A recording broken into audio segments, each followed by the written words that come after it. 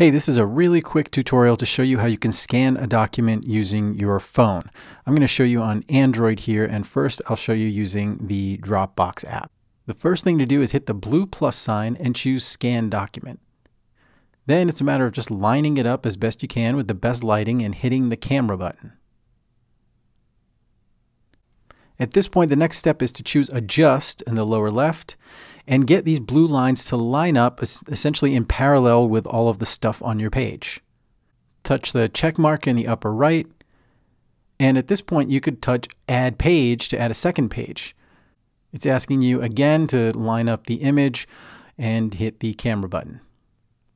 You could choose the Adjust tool again, or you can just hit the right arrow in the upper right corner, give it a file name, and hit the check mark.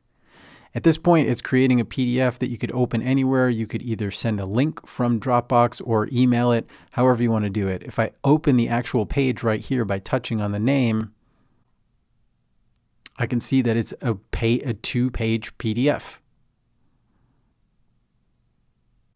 Now I'll show you how to do the same thing in Google Drive. It's pretty similar. Choose the plus sign and scan. Then just line up the image in the camera. In this case, I'm actually going to skew it on purpose and choose the check mark. Choose the crop icon in the lower right and use that to crop and also line up everything to be parallel with the lines in your image.